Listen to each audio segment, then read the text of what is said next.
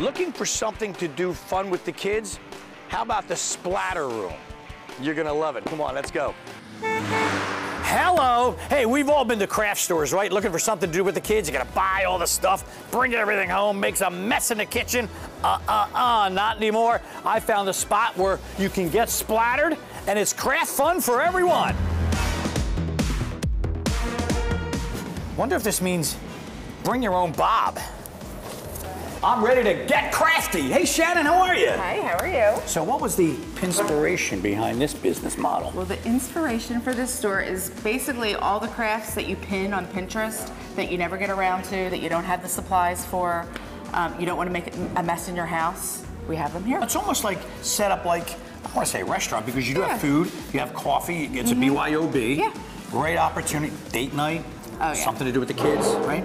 Your birthday parties. Yeah, everybody can pick a different project. So if somebody's really in the mood to sit and just paint and relax, they can do that. And their kids can make a fairy garden, a dinosaur habitat. They can do, fiber arts. We have candles. Wow. We have a lot of different things. How does it work? Do I have to pick all the supplies myself? No. So basically, we kind of have everything in a kit. Everything here I can make. I love the Scrabble. That's cool. Yeah, and then obviously you don't have to do that. You can do your own name.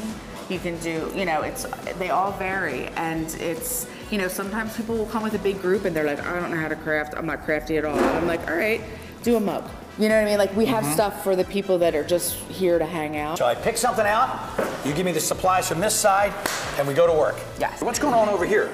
Well, they're going to be doing an acrylic pour. So basically, an acrylic pour is something that looks like this. Now, we personalized it with our favorite team. Oh, yeah. Obviously. You mix your favorite colors, and then you put it in a cup. You don't mix it up. You keep it separate. You ready to get messy? Yeah. Let's do it. And this is a dirty pour. Basically, you put that on top, flip it, then you lift it up. You can lift that, because she's got the gloves on, and then just move it around. So I guess I shouldn't wear my best clothes when I come here. Definitely not. This is not the place to wear nice clothes. What are they doing over here? Well, a lot of times people just want to come in and relax. They have a day off from school, rainy day. You can come in, grab a little craft, paint it. You do all these projects at home, it's all left in your house. Yes. You come here, you get messy, and you go home to the clean house. Exactly. I love it. What did you pick? The penguin. Oh, that's a good one. All right, who wants to get splattered? Me! Follow me, let's go. So, Messy is you're good. going to have a rain poncho, you're going to have boot covers, and then if you want extra protection for your quaff, a shower cap. Okay, let's go, let's get dressed. Does this make me look heavy? It's almost like a living art installation. So this is all paint? That people, oh my gosh. It's inspired by the painter Jackson Pollock. Okay. He kind of was one of the first people to do what they call action painting. So you just kind of stand here and just. Yeah. Oh, geez. Oop! Sorry, you walked in front of me.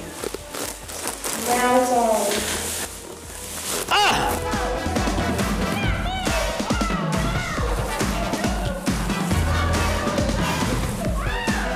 Hey, George, you want to come in? Come on, George! Come on, George!